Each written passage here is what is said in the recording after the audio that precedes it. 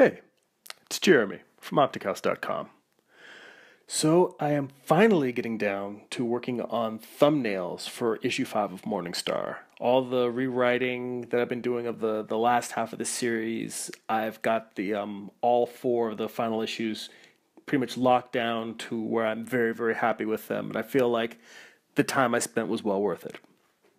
Anyway, I am working on thumbnails right now of the cover for issue 5, and the cover I'm doing is actually, it's turning out, I decided to morph it into an homage to Frank Frazetta's famous Death Dealer painting. The image has Gabrielle, as I have each of I'm trying to do one Archangel as a feature for each cover, and on this one it's Gabrielle, and she's riding along with a bunch of severed demon heads tied to her saddlebags.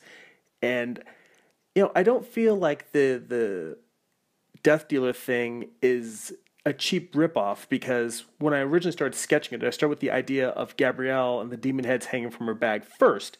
And just in my mind, the way I saw it, the tone, kind of the dark coloring, and the way that I expected her to look, it felt like it had a lot of the emotional themes that are in Frazetta's painting. And I thought, instead of steering away from those, why not steer into them? So I'm not doing the exact pose as the Death Dealer painting. You can see in the bottom corner, I'm actually looking at it for reference while I'm doing this. And the Death Dealer painting is much more of a profile shot, whereas in this one I'm going to have Gabrielle riding towards you. And I'm also thinking of more of a cooler color palette instead of the warm brown tones that are in Frazetta's. But, that said, I think I'm still emotionally going for that spirit. And I'm doing this also, I started by doing little landscape thumbnails. Part of the point of doing that is to try and work out the perspective and the sense of environment that's just going to be set into. Because even though I'm going to have smoke and atmosphere around it, it's part of my ongoing battle to make my pieces feel more grounded in the sense of making the characters feel like they're existing in an environment and not just standing in front of a backdrop like a theatrical play. So, that's a little step that I'm taking, and, sometimes it works, sometimes it doesn't. But I think that's part of using all different new tools or new ideas of approaching pieces, that you try it in a few different ways and see where it works, where it doesn't, and that's how you learn where it is effective and how to properly use it. The past few issues, I've been using brushes to do my thumbnails. You can see here, part of this is that it's for helping me develop some brush control. I think that the brush when you're working in comics, it can be a fussy and difficult tool to get it to do what you want. It takes a lot of practice, and I think a lot of times you just start using it and you get frustrated because you're not getting results. At least when I started using it for many years, I wasn't getting the results I wanted, and every few years I would try, use it, and then give up. The brush that I'm using a 00 brush that I got at Dick Blick. And it's just, not a particularly expensive. It was like a $2 brush. Maybe it was like $1 or $2. And I'm using a Speedball India ink. And for a lot of these, another tip that I got from a fellow artist in one of my figure drawing classes, a guy named Gregor, he gave me a great tip years ago, which is very true, which is, if you want to increase your brush control and your skill with it, is to try lettering with a brush also. Not necessarily lettering, like lettering a whole comic, but just writing with a brush. And I can agree that that's definitely true, because as I do a lot of these thumbnails, part of it is that I try not to get too caught up in the details. This is really more of a notation, so that to make sure that I have the elements that I want to be in the final drawing to be present. And in the process of doing that, I frequently will do a lot of writing, just alongside the image, describing exactly what I'm doing, or if there's something that I didn't quite nail in the thumbnail, but I don't want to sit there and belabor it and really work the drawing over. I'll just write, do this instead of that, make sure to emphasize this. Or sometimes it's just to describe what the actual image is. Because a lot of times these thumbnails will be almost indecipherable messes. They're very small drawings, and I put in sometimes a lot of elements in each panel. So I have to go in there and write descriptive text to tell me what it is. And in doing that, I'm also writing that with the ink, with the brush. And I'll tell you, I wouldn't want to try and letter a comic book by hand with a brush, but I think that my penmanship's pretty rocky in general.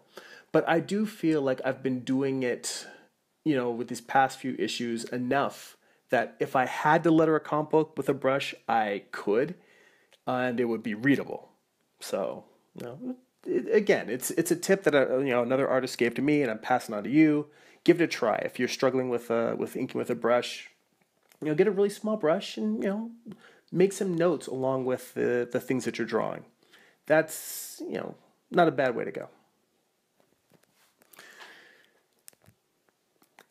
One of the things I think about a lot when I'm doing these thumbnails, or at least when I think about the process that I've been doing in terms of trying to grow and develop my skill with it, is that, when you try to do a finished piece, any finished illustration you're doing with a tool that you haven't mastered yet, it's challenging.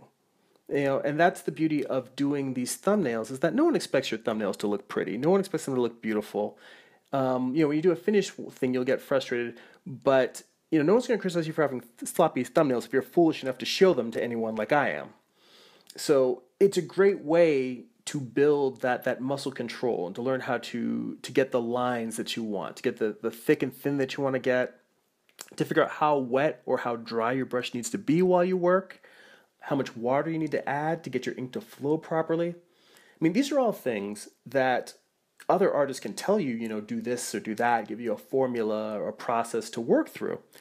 But all of those processes and formulas and things that they may tell you really mean nothing until you sit down and you work with the tool yourself.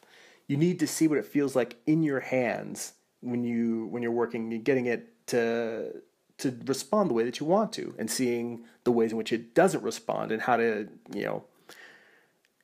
either use the way it is working or how to get it to do what it is that you want it to do. That's it for now. Check out my website, optichouse.com. If you enjoy these videos, please share them.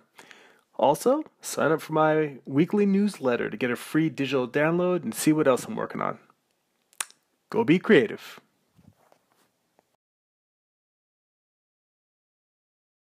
And it would be readable. So, again, it's a tip that another artist gave to me, and I'm passing on to you.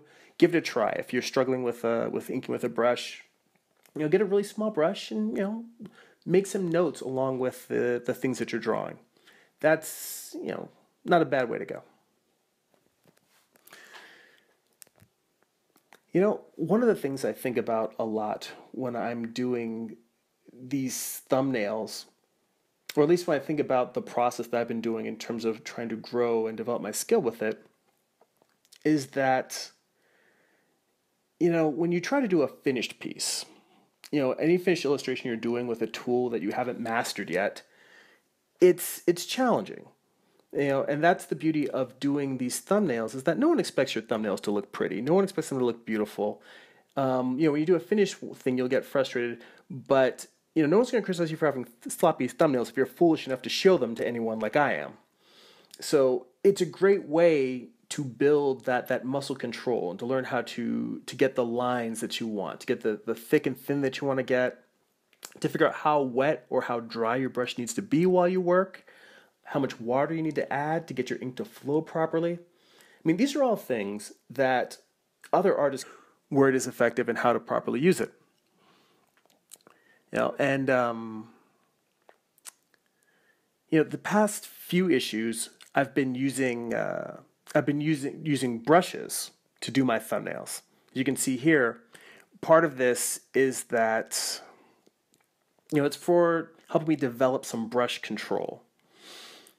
I think that the brush when you're working in comics, it can be a fussy and difficult tool to get it to do what you want.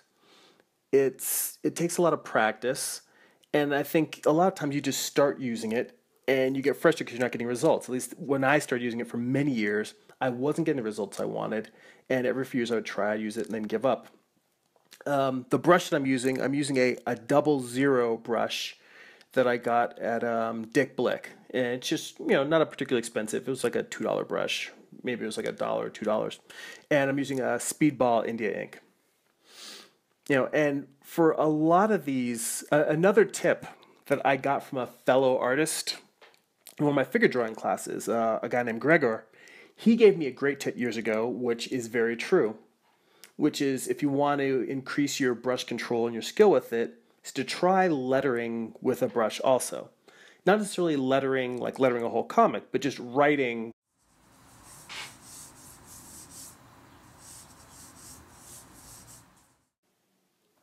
Hey, it's Jeremy from Opticos.com. So I am finally getting down to working on thumbnails for issue 5 of Morningstar. All the rewriting that I've been doing of the last half of the series, I've got the all 4 of the final issues pretty much locked down to where I'm very, very happy with them, and I feel like the time I spent was well worth it. Anyway, I am working on thumbnails right now of the cover for issue 5. And the cover I'm doing is actually, it's turning out, I decided to morph it into an homage to Frank Frazetta's famous Death Dealer painting. The image has Gabrielle, as I have each of I'm trying to do one Archangel as a feature for each cover. And on this one, it's Gabrielle, and she's riding along with a bunch of severed demon heads tied to her saddlebags. And I don't feel like the Death Dealer thing is a cheap ripoff, because when I originally started sketching it, I started with the idea of Gabrielle and the demon heads hanging from her bag first. And just in my mind, the way I saw it, the tone, kind of the dark coloring and with a brush. And I can agree that that's definitely true, because as I do a lot of these thumbnails, part of it is that I try not to get too caught up in the details. This is really more of a notation so that to make sure that I have the elements that I want to be in the final drawing to be present. And in the process of doing that, I frequently will do a lot of writing, just alongside the image, describing exactly what I'm doing, or if there's something that I didn't quite nail in the thumbnail, but I don't want to sit there and belabor it and really work the drawing over. I'll just write, do this instead of that, make sure to emphasize this. Or sometimes it's just to describe what the actual image is, because a lot of times these thumbnails will be almost indecipherable messes. They're very small drawings, and I put in sometimes a lot of elements in each panel, so I have to go in there and write descriptive text to tell me what it is. And in doing that, I'm also writing that with the ink, with the brush. And I'll tell you, I wouldn't want to try and letter a comic book by hand with a brush, but I think that my penmanship's pretty rocky in general. But I do feel like I've been doing it, with these past few issues enough that if I had to letter a comic book with a brush, I could. The way that I expected her to look, it felt like it had a lot of the emotional themes that are in Frazetta's painting. And I thought instead of steering away from those, why not steer into them? So I'm not doing the exact pose as the Death Dealer painting. You can see in the bottom corner, I'm actually looking at it for reference while I'm doing this. And the Death Dealer painting is much more of a profile shot, whereas in this one I'm going to have Gabrielle riding towards you. And I'm also thinking of more of a cooler color palette instead of the warm brown tones that are in Frazetta's. But, that said, I think I'm still emotionally going for that spirit.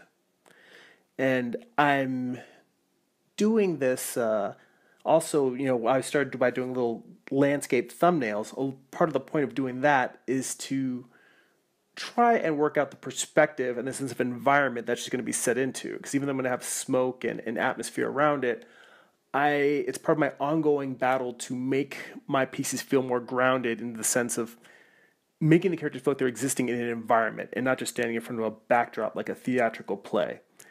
So, that's a little step that I'm taking, and, sometimes it works, sometimes it doesn't.